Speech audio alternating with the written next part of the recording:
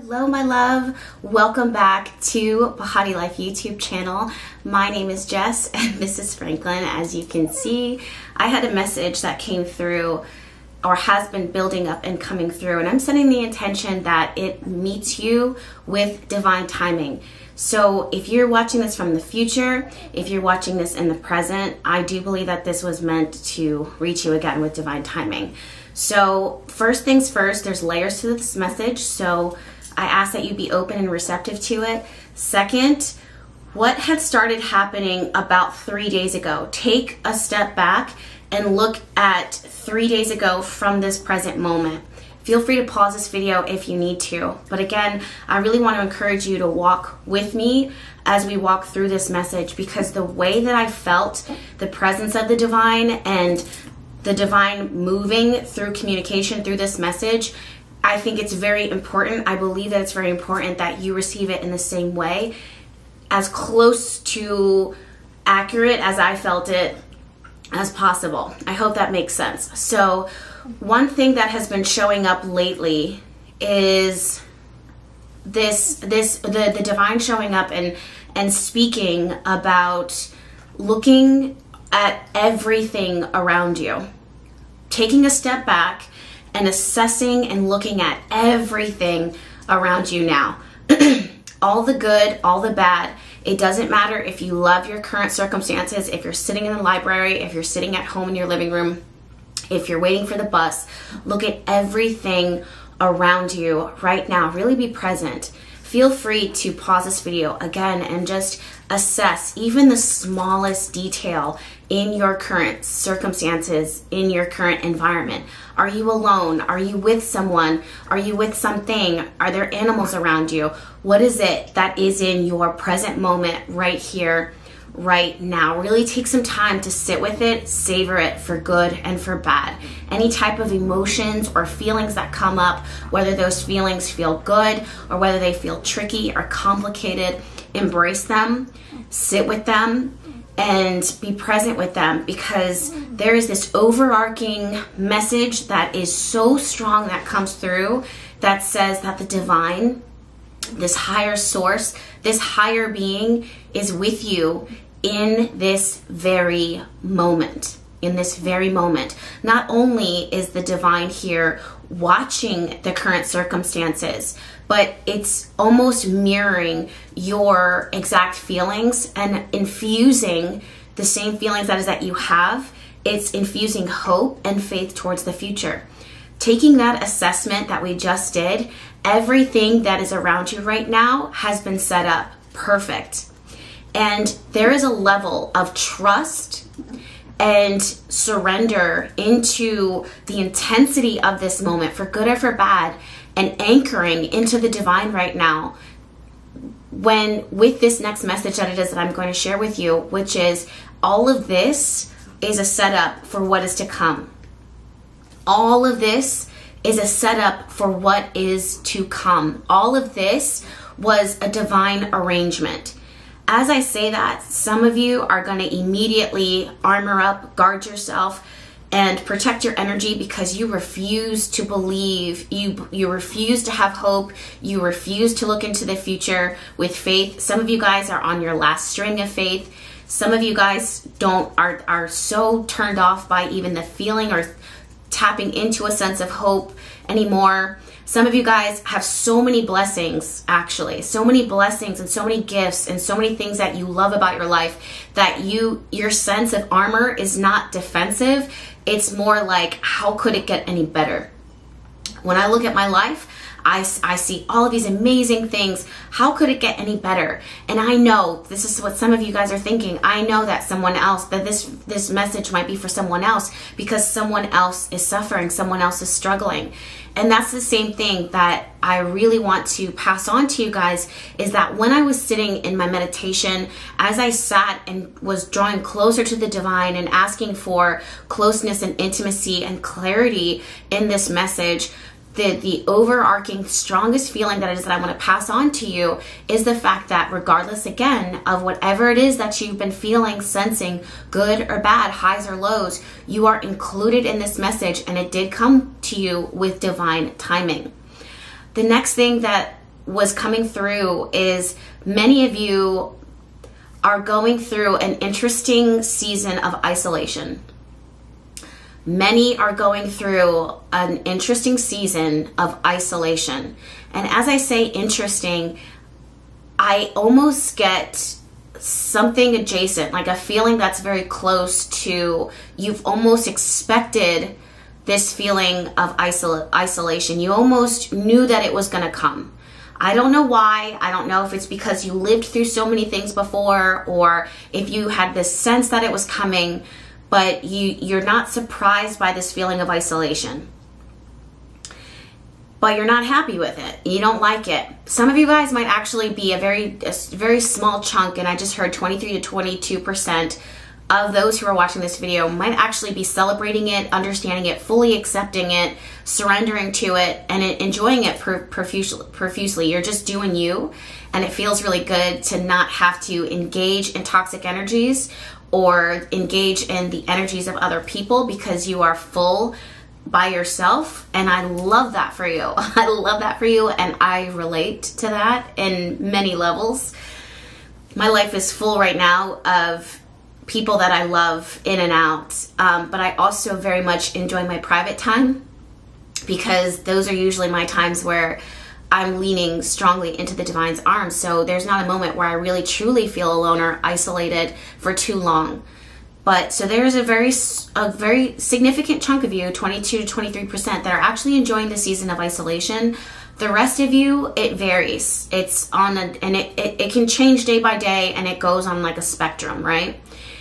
But this isolation period is so important, regardless of how intense it feels or light it feels, because again, you are being divinely prepared. Like, you are energetically becoming prepared, whether you realize it or not, for what is to come. And before there is a breakthrough in your circumstances, there is always going to be a quiet period, a break, a pause, a breath that you inhale and you might hold before you exhale and release. And that's what you're in right now. This period of isolation serves so many layers to it, so many levels to it, because the word that I heard is alignment, but I also heard something similar to awakening, and I can't remember it now. I'll ask the divine to bring it into my awareness as I'm going through this message again, but it's something similar to an awakening. It's where your eyes are being opened, or this path, this process. It's so important that you do not have the distraction, the noise, that you are focused on being still and quiet, because you're preparing for what is to come. And that is going to be very active, very engaging. For some of you, it feels like you're in a spirit of dormancy, or an energy of dormancy or study. Some of you guys are withdrawing into yourselves because you need to focus. And you may actually be questioning, okay, how is it that when I'm in this season of my life, the very people that I love and care about the most, where do they go when this is such an important journey for me? And it's because Spirit shows up for you, but Spirit shows up for you also in others. And I really want you to receive that. Spirit will show up for you. The divine will show up for you within you, but the divine will also show up for you in others. So if they are being intuitively guided or led away from you right now, it's because the divine is pulling them away from you in ways that doesn't always logically make sense, but it may hurt, or it may be confusing, or it may seem like they're neglecting you, or it's like negligent in some way. But trust and believe that if you're receiving this message, it's because it's a season of preparation that it is that you're in. And you need to focus on where you're at right now. There might be minute, tiny details that require your attention, that require your love, that require your nurturing. Because as soon as you plant those seeds and you tend to them, what is to come is going to start happening like rapid fire. And it's going to be all hands on deck. It's going to be very active. It's going to be very engaging. For some of you guys, I actually was sensing a season of unemployment, where you're looking for job offers and you're looking for new opportunities, but nothing seems to click.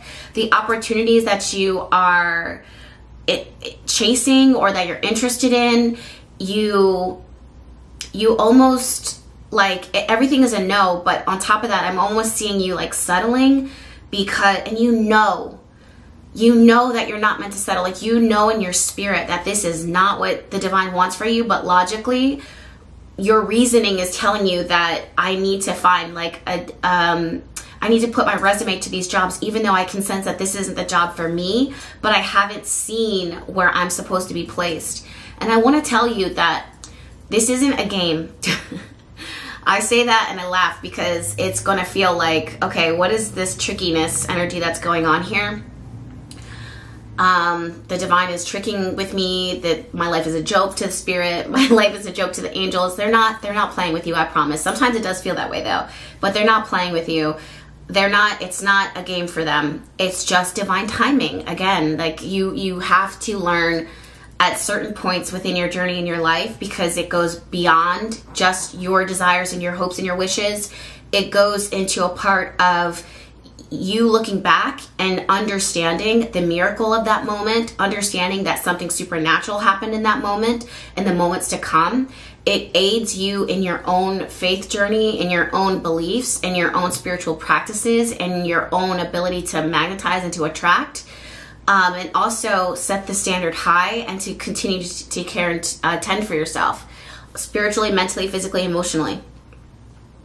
Also, when you believe because you know, because there's nothing that could logically, that there's no other way to explain it. People will sense that, and they will know that, this person has gone through, has defied the odds, and the level of their aura, their energy speaks so loudly on what they've experienced. I believe them too, even though I don't know them. There's something in their aura that I believe them. So there's layers to this season within your life, and trusting. So yes, you may feel isolated, but it's not to say that, again, those same people are not going to be important in your life or in this next season that you're preparing for. It'll be interesting. I didn't even get any additional clarity into the roles that they will serve in the next season of your life. I think because every single one of us individually will have the power to define what roles and level of importance and significance that they hold in our lives. It's also, I just think it's not important. I think that the divine is leading you through this season because a lot of you, meaning like not the numbers of those who are watching this video, but the largest chunk of you is preparing for what is to come. And the people around you are not on the same level. They're not preparing for the same thing. They're being led in different directions. They're being blessed in different directions. They're manifesting in different ways. And it's important that, like alchemy, that those energies are not bleeding into each other, because they will influence each other. And what is for you is not for others, and where you're going, others can't come. So it's so important that you stay focused, that you fill your time up with things that are meaningful and significant for you. For everyone this applies to, but also definitely for those of you guys that are manifesting this wonderful next chapter in your life that has a lot of health and healing and love and things that you're going to be nurturing and things that are going to be nurturing to you, and also a big part of your purpose. One last thing, and I know that I get a little long-winded with these messages, but as I talk about them, I receive more. Some of you, many of you, have been very active in breaking generational curses or patterns, these broken patterns. And years ago, months ago, it feels long, it feels like years, you made a statement to the divine, you made a statement to the earth, you made a statement to yourself, you made a statement to your angels and your guides and your ancestors. You said, it ends with me. It ends with me. And there was something about your conviction when you said it, that it was true. And when spirit shows up, when the divine shows up, it's not just stuck in that one moment. It transcends and it extends way beyond time and distance. And it is still around you now. That energy is still true to you now. And it's that the magic of your words and the conviction of your words and the power of your words is what is weaving this moment right now. And if you knew and if you trusted yourself originally in that moment when you stated it ends with me now, you have to trust that the way that things are weaving into this present is serving a greater purpose. You have to trust that. You have to. And if you don't trust it, I'll trust it for you, because it's happened in my life so many times where the things that I said, the prayers that I said, the intentions that I set, the statements that I stated in that moment, the original moment, have interacted with all the things to bring me years later to the place where I was a living, breathing embodiment of the very energy that was exploding and blossoming within my life in that moment. And it's hard to see it when you're in it. It tests a lot of things because there's a lot of change, there's a lot of reevaluation, there's a lot of things, supernatural things, and people around you are being influenced by that. But again, it's always the divine's grace that is covering you. It's always your higher self that has led you to that moment. It's your angels and your guides that love you and protect you. All of those things surround you now. So you have to believe, you have to believe, you have to believe that the words that you spoke are still influencing and impacting your present and your future. And they are covering you, and they are protecting you, and they are loving you, and they are holding you. And where you're going and where you're at is going to be so beyond expectations in the highest way possible, the highest way possible, the highest levels of love, the highest levels of abundance. Don't also forget that we are in a season of reevaluating our values. The things that were once important to us, we're recognizing right now that it was good when it happened, but now that I'm here in this present moment, I've got to change, I got to shift, because who I am is evolving, my priorities are evolving, my values are being prioritized different, and I just have to accept that. Just because it doesn't look like what it used to look like doesn't mean that it's bad. It's actually very good, and it reflects your growth. Embrace that growth. Embrace the maturity, because that is such a gift. Such a gift. Don't let anybody tell you otherwise.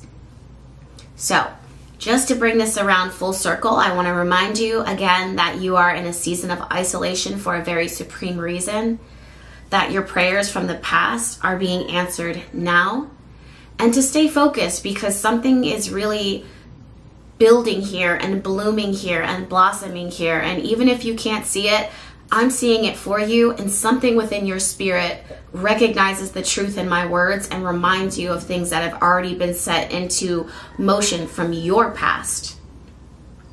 Okay? Because I'm a reflection too of an answered prayer. I'm a reflection too of an intention that you've set. I'm an intention too of something that is materializing and manifesting. Absolutely.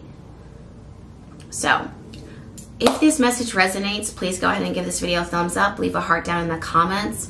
The more that you engage with energy, you're contributing to that energy, so it actually helps it to unfold.